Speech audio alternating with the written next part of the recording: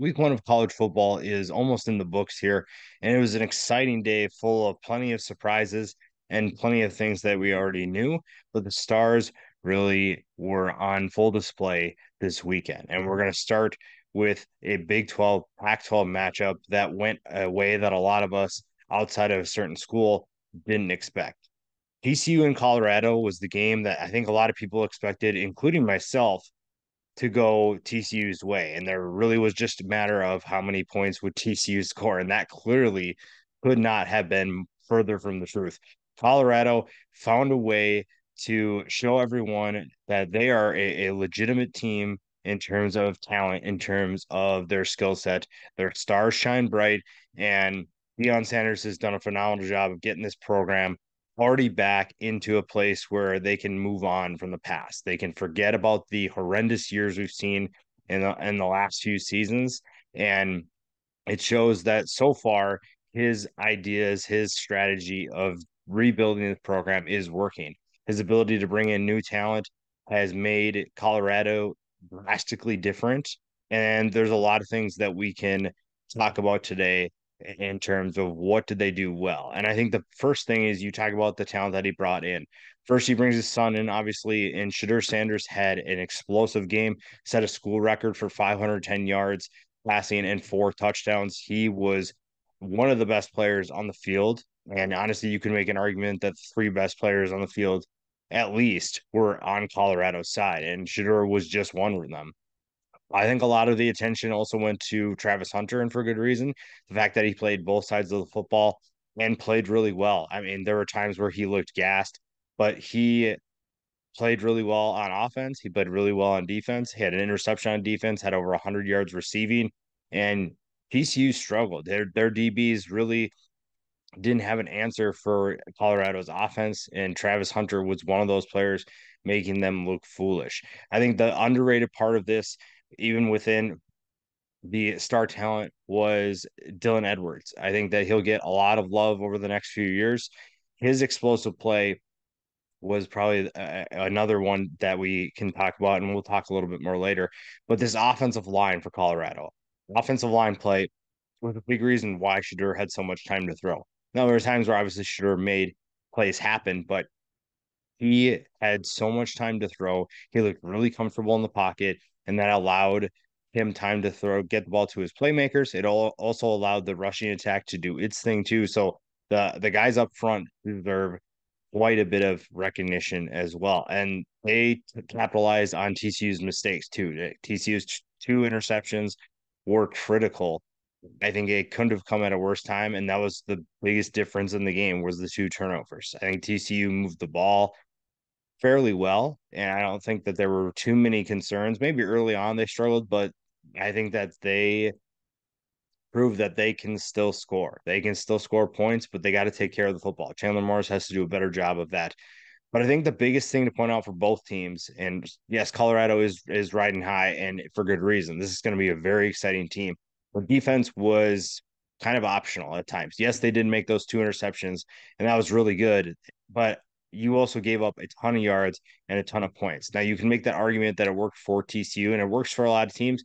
And if you're going to pick one, obviously you would probably rather have an explosive offense and a defense that maybe is opportunistic. You saw, even you look back at 2017 UCF, that was a team that was very explosive and a team that wasn't exactly elite defensively, but they made the most of their opportunities when they were provided them by the other team. So picking off passes, creating turnovers is definitely something that helped Colorado in this game.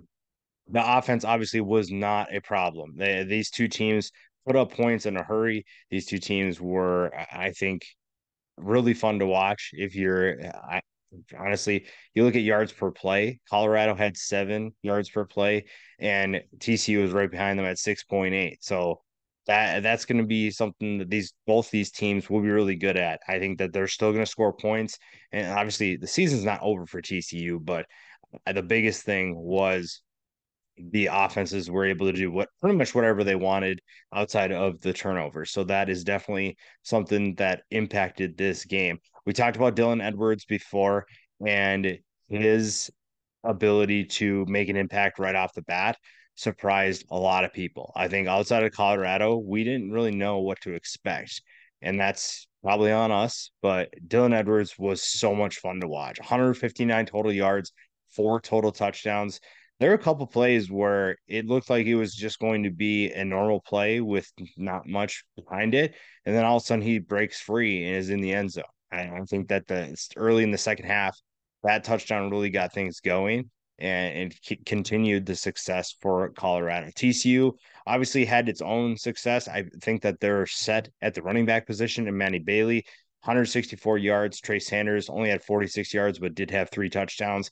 I think that TCU's offense is still really, really good. And I don't think that they were the problem today, outside of obviously those two picks. But you can't really fault the unit as a whole. I think that they did their part for the most part, and same with Colorado. Colorado did a phenomenal job of putting points on the board and then hoping that their defense can get an interception or two, and that's what they did. And then you obviously look at the quarterback battle, and this was one of the keys coming in. We all knew that Colorado was going to be talented offensively. We all knew that they were going to score points. It was just a matter of what that defense is. And if I'm a Colorado fan, I'm really excited about what I see offensively, but I'm probably equally terrified of what this defense could be if things don't go well. And we'll focus on the offense for now because we can't speculate about how bad or good the defense will be going forward. We just can acknowledge that this was a up and down performance by that defensive side of the ball, but they made the most of their opportunities they were provided, opportunities to make plays, and they did. Shadur Sanders had a phenomenal game, 510 yards, like we said, four touchdowns. I think the best thing is that we all knew Shadur could play at the Power Five level, and he goes to Jackson State originally and then comes with his dad over to Colorado. And it was just a matter of how do they handle the transition? How does this roster handle that they're playing with guys they've never played with before? Most of these players have never played with maybe they probably played maybe with two or three guys, but outside of that, there's not a ton of players that know each other. So the fact that they were able to win today was even more impressive. And that adds to, I think a lot of people in the preseason being concerned about Colorado is you just don't know what you're going to get, and including myself, we're so wrong. And it was just fun to see a program do this because this is unprecedented territory. I don't think that we've ever seen it before, and it's fun to see what this team can do. Now, can they do that in the future? Can they do that in the long run? I'm not sure, but I think for now we got one heck of a show. And Chandler Morris, an okay game. You'd like to see, obviously, those interceptions. There were a couple of throws that he made that were questionable. You didn't really like the decision making. So that's another thing that you maybe wish you could take back. But a guy who still played, I think, really well at times, still showed that he can be a solid quarterback for TCU. And then it's just a matter of, again, taking care of the football and doing what you need to do to help your team win, which is keeping the ball with your offense. Because, again, your offense is going to score points. And if your defense needs a little bit of help, then maybe there's more pressure on you. But that also means you definitely cannot turn the ball over. So this was a fun game. I think the other thing that you look at Shedeur, you look at Dylan Edwards, the Travis Hunter thing, like I said, I don't know how long the experiment goes with him playing both sides of the ball. I think he's super talented, and I think that he can do it. But I think at the next level, you're looking at someone who's only going to play one side of the ball. So it's just maybe you put him in for packages because he's obviously effective. You saw him play really well in this game, but I think that at times he was gassed. And yes, it might work in the short term, but long term, you're just going to set him up for maybe more injuries. You're going to maybe lose his efficiency because he's trying to do so much at the same time. So it was fun to see, but I'd also worry about his health long term and maybe kind of reel that back a little bit. Maybe just give him a lot early on, see what works. And that's maybe what they're doing, but then kind of peel that back. But nevertheless, Colorado stuns everyone with a huge win over TCU on the road to get the Deion Sanders era started. And we could not be more surprised by this program. Fresno State got their season off to an incredible start with an upset win over Purdue. And for those of us who have followed the Fresno State program, it shouldn't really be a surprise. And especially with what we expected from Purdue, I think that you maybe thought this could go one way, but I think that this program needed a little bit of time. So we'll dive into that a little bit here. Fresno State is a team that is no stranger to pulling up upsets against Power Five programs. Just ask UCLA how that goes when Jake Haener was still there. The Bulldogs play the game with no fear, and it doesn't matter what the score is. It doesn't matter who's scored or what the deficit is. They will bounce back. And I think that the perfect example was it was 21-17.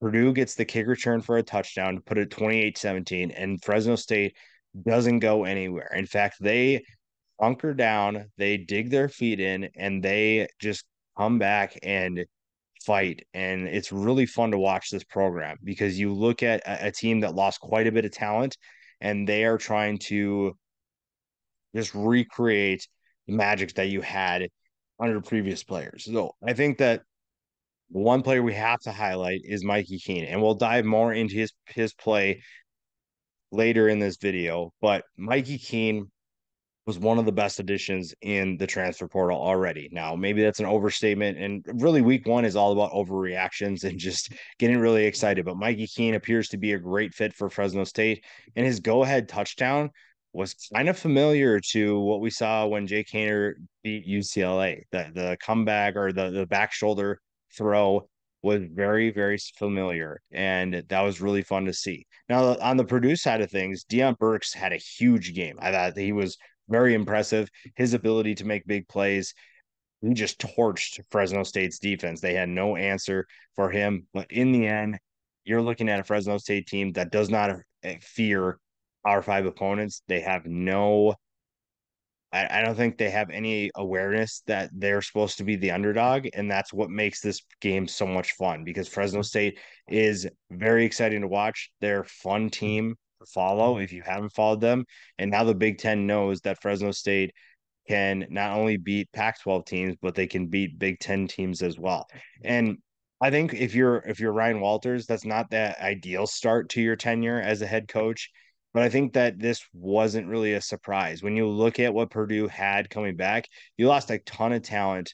And I think that Hudson Card obviously needs a little bit of time to get used to this new system, but he was okay. I think that your defense is really where you had concerns. A lot of people were concerned about what this Purdue defense could do in 2023. I thought that they maybe needed a little bit of time to get going. And, there's a reason why you bring Ryan Walters in and what he can do for this program to be able to elevate them. The biggest thing is his impact on the defense, and it's going to take some time. It won't happen overnight, but you obviously don't want to take too long because then games like this happen. And like I said, the offenses weren't necessarily the problem. Purdue's offense was pretty decent. And, Hudson Card didn't put up the biggest numbers, 254 yards and 2 touchdowns. But he made some really nice throws. And sometimes it's all about just getting your playmakers the ball and letting them do most of the work. And I think that he did that really well. I think that he was a exciting player to watch because almost at times too, you kind of forget about him because you just give it to a guy like Deion Burks, let him do most of the work. But he did make some nice passes. So there is something to be said about that. He just got outplayed by Mikey Keene. And I think one of the best things for Mikey Keene was his time at UCF when he got to play. I think that his ability to play for the Knights helped him in this moment because it wasn't him taking over for the first time. It wasn't his first start. It wasn't his first action. He knew what to expect. And he knew that even though I'm in a new system, he knows that he's going to take hits. He knows what that feels like. And he knows how to play. And I think that he goes into Jeff Tedford's system, which is a better fit for his skill set. Gus Malzahn's system, not exactly a passer friendly system. So you come over to Tedford's offense and you saw the results already. What does that mean long term? I think you're looking at a guy who can replicate what Jake Haener did, maybe even be a little bit better. That's probably an overreaction after 1 week, but the numbers are really exciting. It's 366 yards and 4 touchdowns. I didn't expect that from Mikey Keene. I thought he was going to be good. I predicted that Fresno State would win this game. I thought that they would be able to pull off the upset. I did not expect this type of performance from Mikey Keene. I thought it would be more of a team effort, and maybe Keene makes a play or two here and there, but he did more than that. He was absolutely phenomenal, and he was a big reason why this team was able to win. And you kind of have to tip your hat to Purdue because they did whatever they could at special teams, offense. You tried everything, and Fresno State just kept coming back. And Keene was a big reason for that. And we saw his best skill set on display. You saw him throw on the run. One of the best things that he can do is throw on the run. And you saw a really good blend of his ability to throw passes standing in the pocket, rolling out. You saw a lot of exciting things. And his favorite target was Eric Brooks. Eric Brooks had a huge game, and I did not expect that from him. I thought he'd be more of that possession receiver that you get pick up first downs when you need it, average 10, 12 yards per catch. But nope, 9 catches for 170 yards and 2 touchdowns. He was a big time playmaker for Fresno State, and Purdue had no answer for him. And obviously, Fresno State didn't have any answer for Deion Burks, but I don't know what to tell you other than you got to just go back to the drawing board and figure it out because both sides obviously have things to work on. Both it's week one. Everybody's going to have things to work on. Everybody has some good things that they can point to as well. But Fresno State pulling out the upset, not really a surprise to me. Surprise to Purdue fans, probably. Surprise to a lot of people that pay attention to maybe just kind of the Power Five surface level kind of teams and the group of five isn't on their radar. But Fresno State, if they are on your schedule, you definitely have to be worried about the potential of an upset. And Jeff Tedford's squad proved that tonight. What a great way for Washington to start the season. A big win with a 56-19 win over Boise State. We saw an offense that we all expected to be explosive do exactly that. And we'll dive into more of the details for both teams here. We start with Washington. Obviously, Michael Penix Jr. got his Heisman Trophy campaign off to a good start, 450 yards and 5 touchdowns, a big game for the Washington Huskies quarterback. And when you look at this team, you knew this offense would be explosive. You knew this offense could put up points. And it was just a matter of, honestly, like pick your score, how much. And with the depth that they have at wide receiver, you knew that he would have options downfield. You lose Cam Davis at running back for the year, so that obviously hurt the rushing attack. Wasn't really a huge factor, but it didn't exactly need to be because of the passing attack. Now, when you look at this passing attack, not only is their performance exciting for this game specifically, but long term, I think you're looking at a group that could be a nightmare for everyone in the Pac 12. Romeo Dunze, Jalen McMillan, and Jalen Polk all had big games. And when you look at their production, it tells you one thing. It's that, or it tells you two things actually. First, that all three are really good. All three can be the lead receiver at any point. And two, that builds into this point of if you lose one of these guys, you should be just fine. And there were other guys that stepped up, didn't have the biggest games like they did, but you just proved that, hey, any one of these guys can be a beast for us. Any one of these guys can go off at any point, and that's scary. That's scary for the rest of the Pac-12. That's scary for anyone that faces this team. And Boise State found out the hard way. Now, Boise State did make some nice plays on defense. It's just that they were few and far between. You're looking at a defense that has talent and just got exposed by a better team. They just got dominated by a passing attack that at times looked effortless. I think that Michael Penix Jr. looked really comfortable in the pocket. He didn't really have to take too many hits and he didn't have to take too much time to find his receiver. He just locked and loaded and let it rip. And the results really speak for themselves. And you look at his production, it tells you everything you need to know. Now, on the flip side, Boise State has a pretty talented quarterback themselves. He's not on Michael Penix Jr.'s level, but Taylor Green really struggled to start the game. 2 interceptions in the first half wasn't ideal. He needed halftime in the worst way. And I think that you're looking at a team that is, I don't know, it's just hard because this doesn't feel like a team that can lose 56-19. But at the same time, that's how good Washington is. And Boise State now can go back to the drawing board and figure out what do we need to do to get better? What went wrong? What do we have to fix? And Taylor Green is going to be part of that solution. Didn't have the best game, but he's going to be a reason why Boise State is still tough to beat. They have plenty of teams that they can send a message to, and the Mountain West is still very much up for grabs. It appears that it's going to be deeper than we expected, especially with teams like Hawaii and San Jose State and Fresno State putting on the performances that they did. you're looking at a conference that is going to be tough. So Boise State can't dwell on this too much. Taylor Green just needs to figure out a way. Because when we talked about this preview, we knew that Boise State needed to throw the ball. And if you can't throw the ball, you're in trouble. And what happened? Boise State couldn't throw the ball and they struggled. Now, in the offense's defense, the defense struggled just as much. They averaged nearly 9.3 yards per play for Washington. So that's not exactly going to help you win football games. That will make your life very difficult.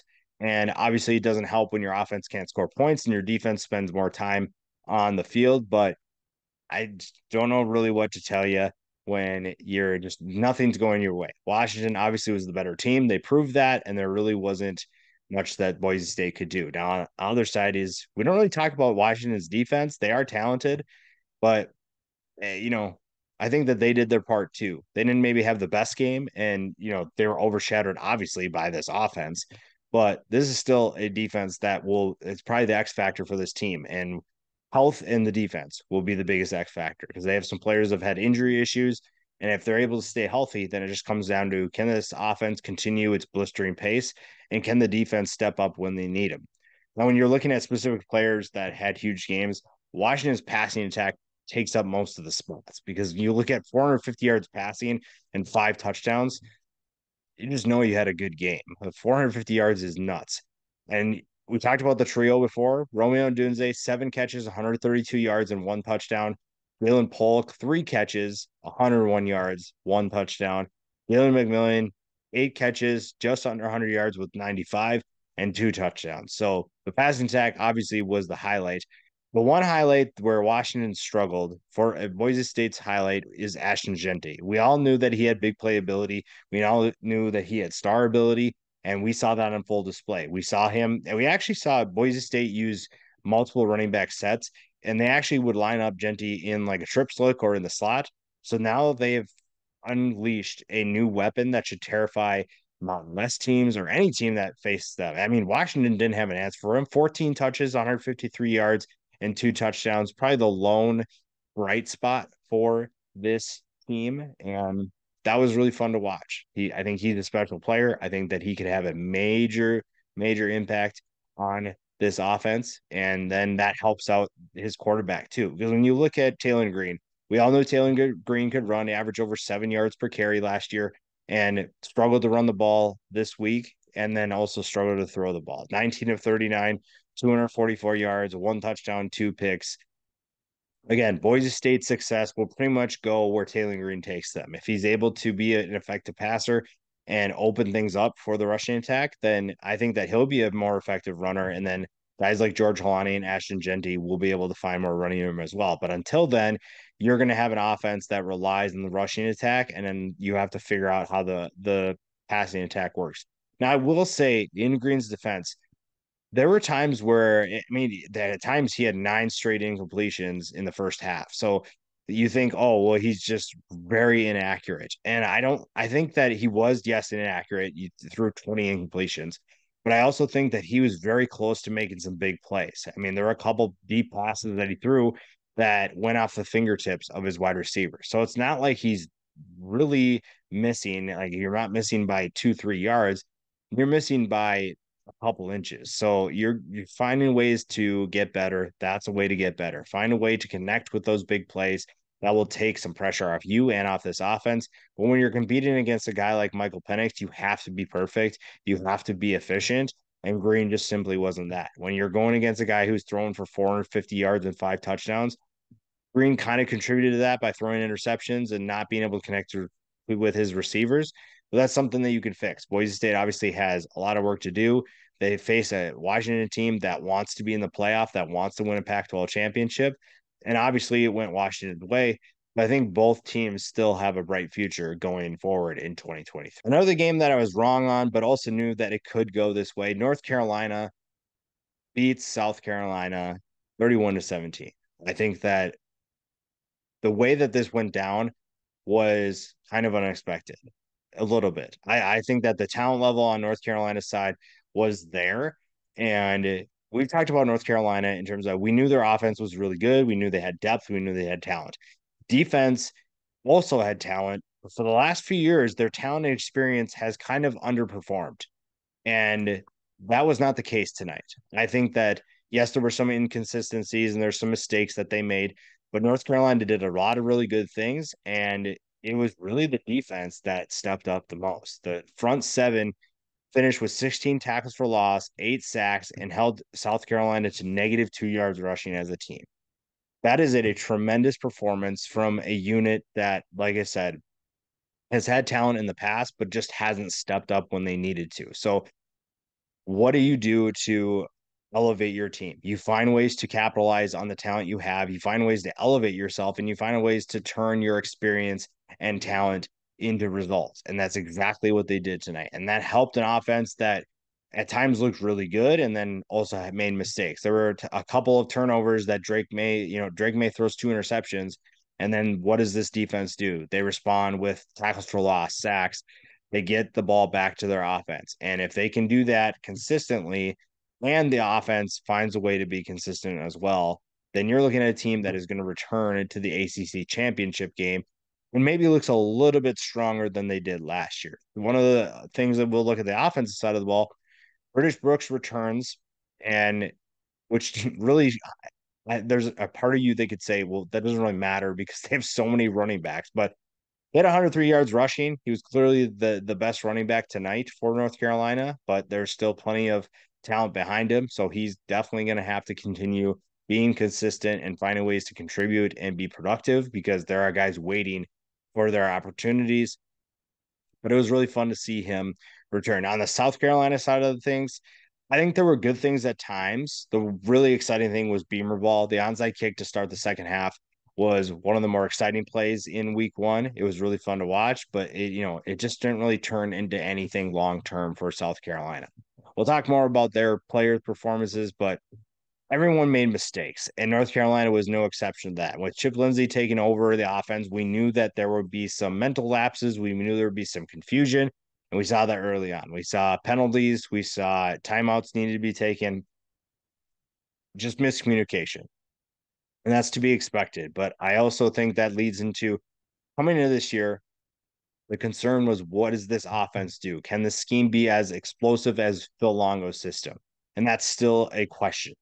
I think at times you saw, I mean, Kobe Pacer was torching South Carolina's defense, and we didn't see Drake May hit him every single time, but you're looking at an offense that should be still explosive. They should be able to move the ball with relative ease. And at times we saw that, and at times we didn't. So this is a group that can still take a step forward because when you look at the numbers, they're not super explosive. I mean, North Carolina averaged 6.2 yards per play. So there's something to be said about how good they can be. And with the talent level they have, it just comes down to Drake May making better decisions and offensive line giving him time to throw and open up running lanes. So I think that this is a really good group still. South Carolina obviously needs to figure things out. The offensive line had a nightmarish day facing this front seven of North Carolina, which is maybe concerning because of the conference you play in. You're going to face a number of talented teams that have disruptive front sevens. So, what do you do to improve after this? Because it's going to be a long season if you're not able to capitalize on your talent because there are guys that played really well and there are guys that struggled. And there wasn't really much of a blend down the middle. There weren't a ton of guys that were down the middle to balance things out. So that's concerning. Now, when you look at the quarterback play, this had the potential to be an explosive battle between Drake May and Spencer Rattler. And at times, both of them made really good plays. I thought they made a number of big throws that were really fun to watch, but in the end, it never turned out to be the exciting matchup that we wanted it to be. I think that part of it was Drake May was still figuring out this new system, made a couple poor decisions, and then Spencer Rattler just never had time to throw. When you get sacked 8 times, it just disrupts all chemistry you might have. But when you look at what the rest of this team did, I don't think that you can really point at Spencer Rattler as a weakness because nobody really else really stepped up outside of maybe like Xavier Legette. I think that his game was really good, but when you have guys like K'Mon Rucker for North Carolina in the backfield constantly. It's hard to get anything going. And K'Mon Rucker had a huge game. 8 tackles, 5.5 tackles for loss, 2 sacks.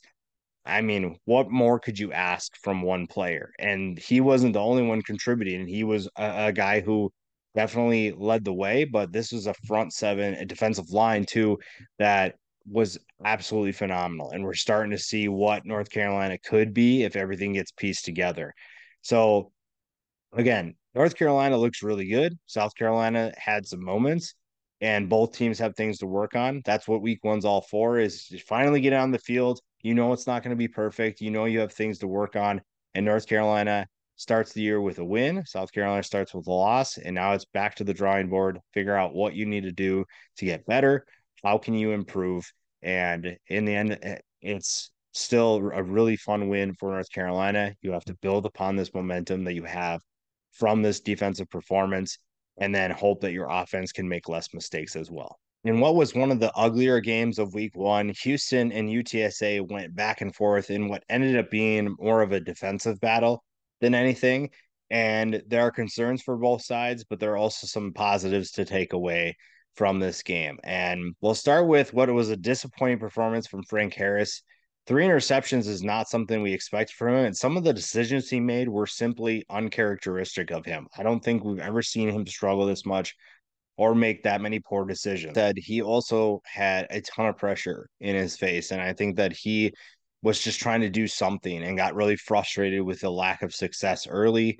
And that creates some poor decision making. And overall, it's just an ugly game. 31 total points isn't exactly the barn burner that we envisioned, and especially with the amount of talent you had returning on both sides of the ball.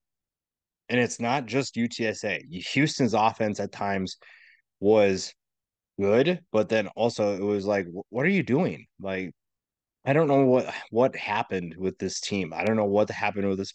This is year 5 of Dana Holgorsen. Right? You have 5 years of experience here, and you have 17 points to show for it. Now, I'm not saying that they should have blown UTSA out of the water, but you should be better than this. You're going into the Big 12, and you wonder why people think you're going to struggle this year. And I don't know. Donovan Smith at times looked pretty good. He made some throws that you're like, wow, this guy is going to be really fun to watch. But then you're also seeing some poor throws. I think also this offensive line just like, what are you doing? I just you're giving your quarterback maybe 1 second to throw. He's always running, and yes, he can run, but you'd rather him run by design and not out of necessity. And I don't, it was just really tough to watch both of these offenses. You have to maybe tip your cap to the front sevens. The defensive lines really were disruptive, and that's a big point for both teams. I think both defenses stepped up in a big way. And I think one concern I have for Houston going forward is what is the status of Chidozie Nwankwo? He went down with an injury early in the game, and UTSA attacked that right away. That was a big success for them. Kavorian Barnes gashed this team up the middle. And what does that look like for this team long term? Is he out for a while? Who's going to step up in his place? How do they make that better? And I think that they did in the second half find a way to plug that hole. And you're looking at a team that was opportunistic. They found opportunities to pick up passes. They capitalized on Frank Harris's mistakes to the tune of 3 interceptions. So that is something that you can tip your cap to Doug Belk. Yes, the offense wasn't doing his part, but the defense could have just folded as well.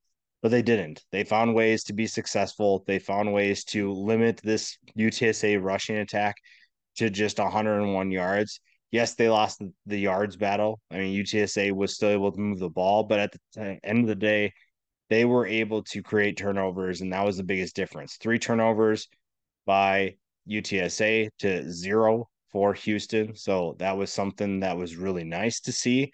But this is still a team that needs to get much better. And it starts with both teams. It starts with the quarterbacks. Donovan Smith, 233 yards, 2 touchdowns, 31 yards rushing, no touchdowns on the ground. Frank Harris, 209 yards, 3 interceptions with 1 touchdown, 45 yards on the ground. Frank Harris, I think, also is dealing with something. I think you saw the wrap on his leg. He's dealing with some sort of injury, which he won't use as an excuse. but it's probably something that affected him. He was probably unable to move around the pocket as well as he wanted. He probably wasn't able to run as fast as he wanted as well, and that affected things. But then again, you also look at this front seven for both teams, and they were disrupted. UTSA specifically, Donovan Smith had very little time to throw, and that is a testament to how good this front seven will be for UTSA. And the AAC better be on notice because this team can play. And Trey Moore is one of those players. He didn't have maybe the biggest numbers, but he did have 2 tackles for loss and 1 sack. Houston did not have an answer for him. The other guy that was really effective was Dadrian Taylor. 3 tackles for loss, 1 sack. So this is a group that clearly made an impact on the game. They were able to disrupt what Houston wanted to do, and that really gave them opportunities. It kept them in the game, first of all, and it gave them opportunities to put more points on the board. It's just that their offense didn't exactly help them out. So I think when it's come down to it, Houston's, I don't know. I don't know what Dana says to this team to get them motivated. I don't, it's just, it seems like it's the same problem every year where you just don't look like you want to be there. You just don't look like you want to compete. And your team just embodies that. You just look flat coming out the gate. You play down to the level of your competition, and that's not going to help you in the Big 12. You're just going to get boat raced by everyone. And I mean, UTSA is unfortunate that they lost this game because honestly, they played like the better team for a lot of the game, and the turnovers didn't help. But Houston's lucky they're not 0-1, and they definitely need to figure things out because there's too much talent on this roster to not put points on the board, to not win football games more comfortably. And that's on Dana Holgerson. He's got to figure that out. And if he can't figure that out, it's the reason why everyone thinks he's on the hot seat. And it's only going to get hotter if he doesn't figure things out and get his team to play better. The Preston Stone era began at SMU, and I'm really excited about what this team could be in 2023. So when you're looking at week one, you don't want to overreact, obviously, but why not? Who cares? It's week one. We obviously know everything's wrong. I mean, Colorado beat TCU this week. Like, did anybody expect that outside of Colorado? No. I think that anybody that thought that was just guessing. They had nothing that proved it with everything that goes on. Why not overreact? We're already overreacting to everything. And I think the SMU fits into that category too. And maybe there is some foundation to that to build upon. Rhett Lashley has done a phenomenal job of building offenses everywhere he goes, and Preston Stone is the newest beneficiary of his system. 248 yards and 3 touchdowns just to get things started. The offense was very balanced, that with 248 yards passing, 209 yards rushing. They didn't really need a ton to put away Louisiana Tech. But again, we knew that this offense would be good. We knew that they could score every single year, though, for SMU. It comes down to what does the defense do? And today we got a little bit of an answer. We saw them take a step forward. We saw them contribute. They held Louisiana Tech to 28 yards rushing. They also had a pick six. That is something that you need to see from SMU more frequently. Now, they're not going to hold every team to 28 yards rushing. I doubt they'll ever do that again unless they faced a really, really bad team. But I think that they're capable of making more of an impact than we've seen in the past. This is a defense that has talent. They brought in talent from the transfer portal. They have talent returning. So they have the ability to do it. It's just a matter of actually doing it. And we saw that against the Louisiana Tech team that struggled with FIU last week. And now they faced a much better SMU team this week. And we saw the results. I mean, the yardage itself was the biggest discrepancy, 457 to 269. The yards per play were obviously another factor as well, but this is definitely a lopsided win, and it should have been from what we saw coming into this game. And I think it starts with the quarterback play and the differences between when you have similar numbers, but it turns out a different way. And Hank Bachmeier is not a slouch at quarterback, but tough day, 21 to 33, 241 yards and 1 touchdown, which those numbers aren't necessarily bad. The pick, and then it's just the lack of time to be able to make big plays. That was the biggest difference, is that SMU put pressure on Louisiana Tech, and it felt like SMU itself, its offense, had plenty of time to just do whatever they wanted. And That is something that will help them in the AFC. It'll help them when they face tougher competition. But putting away teams that you're better than is also something that you need to do. And thanks to Preston Stone, who really didn't have to use his legs at all either, that's something that is huge. If you're able to just throw the ball, let your playmakers do the job, that's going to be something that will get you pretty far. And that's really what they did. We saw some new faces make an impact. Texas A&M transfer LJ Johnson Jr. had a big game, 128 yards, one touchdown. TCU transfer and former SMU commit Jordan Hudson only had two catches, but took it for 72 yards and one score. I think that this team has the potential to be really explosive. This team has the potential to be a very, very fun team to watch. And finally, a team that can maybe win an AAC championship. It's not going to be easy, especially with what we saw from Tulane today. We saw a team that is going to be difficult to beat. SMU is one of those teams that's gunning for them, and you have to find a ways to play consistently. If you can keep building and stacking wins and good performances, because we've seen SMU score a lot of points in the past, but struggled defensively. We saw them we've seen them in the past just do things where it's like, yeah, that makes sense. But then the other side of it, the negative side of it also makes sense. Oh yeah, they're really good at scoring points. Oh yeah, they're gonna give up a lot of points themselves. They're not gonna get a ton of turnovers. They're not gonna get extra possessions. They're just gonna try to outscore that team. And it feels like maybe this year could be different if they're able to get that defense to step up because this offense is going to score points. They will put up points at a blistering pace. It's just a matter if their defense can do its part or not. And if they can, AAC championship is a very realistic goal. And this will be one of the best offenses in college football. But if the defense can't do its part, then you're going to look at finishing anywhere between 7-5, 9-3, and wonder what do we need to do once again? What do we need to do that's different? That's going to get us to that next level. And maybe that's this year, maybe it's not. But for now, you started 1-0. You have things going on the right track. And from here, you build upon the mistakes you made and find ways to add onto what this positive result is. And finding a way to do that with Preston Stone and make him a better quarterback, make this team better, is what will get them to that next level. The Drew Aller era began with Penn State this weekend, and we already saw a reason why he is better than Sean Clifford. And that's not to say Sean Clifford didn't do a lot of things for Penn State, but we saw some things from Drew Aller that there are things that Sean Clifford just can't do, and it's just strictly from a talent level. And yes, it's probably an overreaction to say that Drew Aller is better because he beat West Virginia, but we can't just say that's West Virginia, and we'll talk about that more in a little bit. The first thing that I think you point out is the red zone struggles. Early in the first half, I think that Penn State had a number of good drives that didn't end in touchdowns, and they should have. This offense just sputtered, but it's also week one. So you should expect some of those things. You expect some of those shortcomings and those struggles. And then it's just a matter of how do you fix those going forward? Because I mean, you have to give credit to West Virginia. They did everything that they could to keep this game close. And in the end, they just weren't the more talented team. And Penn State flexed the muscles a little bit more, and they were able to do what they wanted to do. But West Virginia's defense, you honestly have to tip your cap to them because they made life difficult for Penn State at times. Now, Penn State obviously made a number of big plays and they pulled away in the end. But West Virginia is going to be tough. And if Neil Brown goes out, he is going out with a fight. He is going down with a team that is going to make life difficult for anybody they face, and that includes Penn State. Now, Drew Aller played a huge role in today's game, and the first pass, we're just going to talk about the first pass right now.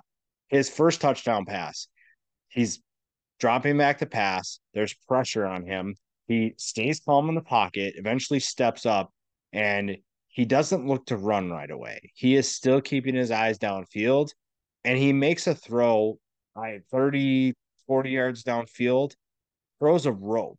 And it wasn't like this guy was wide open either. There was a defender there. He throws it where only his guy can get it on the run with pressure and completes it for a touchdown pass. So he's already done stuff that Sean Clifford can't do. And it's just one of the many things that we'll talk about this year. That's what's the difference between Penn State's offense now and what it was before. And it's going to be Drew Aller's ability to make plays that Sean Clifford couldn't. Penn State's defense also showed why it will be a big factor and one of the best in college football. And Garrett Green is definitely going to be sore tomorrow. You look at some of the plays they made in the second half. This was a defense that was just hammering Garrett Green. They were hitting him every which way, and West Virginia's offense couldn't get much done. They could not move the ball, and it was pretty evident. You look at the ability to throw the football. Penn State thrived in that category, and West Virginia didn't exactly do that. So I think when you're looking at the difference between these two teams, I think West Virginia, even though Penn State averaged 7.3 yards per play, this is a defense that is much better than we think. I think that this is a group that plays really well together, and they just, it's almost like at times bend don't break, but also at times they can be disruptive. And Penn State's kind of exactly what West Virginia needs their defense to be. Penn State is that defense that will not bend. They don't bend. They just simply don't give up yards. They don't give up touchdowns, and they don't give up anything. And that's what West Virginia wanted, and that was the difference here. Is Penn State can shut down offenses, and West Virginia's eventually bends a little bit too much. So this is a team in Penn State that has big goals for a reason, and you saw some really good things right off the bat. Now, capitalizing and putting more points on the board is probably one of the things that you can do to get better, and your quarterback can help. And I'm saying Drew Alar was good, and I think that you're looking at a guy who will make this offense better, make this program better, but you're also looking at a guy who can help his team put more points on the board because field goals are fine, but against certain teams like Michigan and Ohio State, that won't get the job done. You will not be able to win football games by kicking field goals against Michigan. And that's saying that with a defense like Penn State's. But Drew Aller is one of those players that can make an impact. We talked about the first touchdown pass. We know he can make big time throws. And I mean, he had a good game, 325 yards and 3 touchdowns. So I'm not trying to tell you that he didn't have a good game. He's a problem. He's a good player. He will make an impact on this team right off the bat. He will be one of the best quarterbacks in college football. And based off of what I've seen already, he has the talent to do that. But that I guess if you're trying to nitpick because nobody's perfect in week one. There's no such thing as being perfect. And if you're going to pick something that Penn State needs to get better at, it's putting more points on the scoreboard when you're close to the end zone. It's not settling for field goals inside of the 20. That shouldn't be a thing. And finding ways to do that.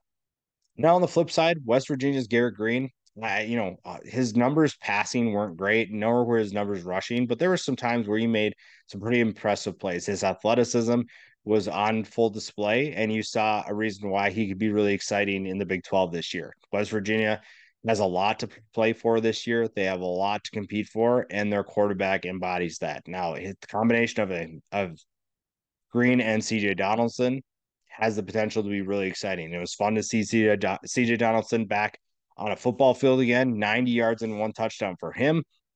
And I think that this group could be a fun group to watch. It's just a matter of how many games can they win if they're not as talented as everyone else, because they're going to play talented teams in the Big 12. So we'll see. I think that you went against a Penn State team that was simply just better than you, more talented than you, and we just saw that in the result. There's probably nothing that West Virginia could have done to win this game. There wasn't anything that anyone expected them to do to be able to upset Penn State, and you saw that. Keandre Lambert-Smith torched West Virginia's defense for 123 yards and 2 touchdowns and there's 4 catches. Curtis Jacobs on the defensive side of the ball led the rate. Chop Robinson had a good game too. This game went exactly how we expected it to go, but I think both teams have things they can build upon and work towards next week. They can get better, they can find ways to improve, and then they can work on building momentum off the things that went well, because there were good things that happened for both. There were bad things that happened to both. But Penn State has bigger goals. Penn State is looking to make a college football playoff appearance, win the Big Ten, and they took a good step forward to make that happen in 2023.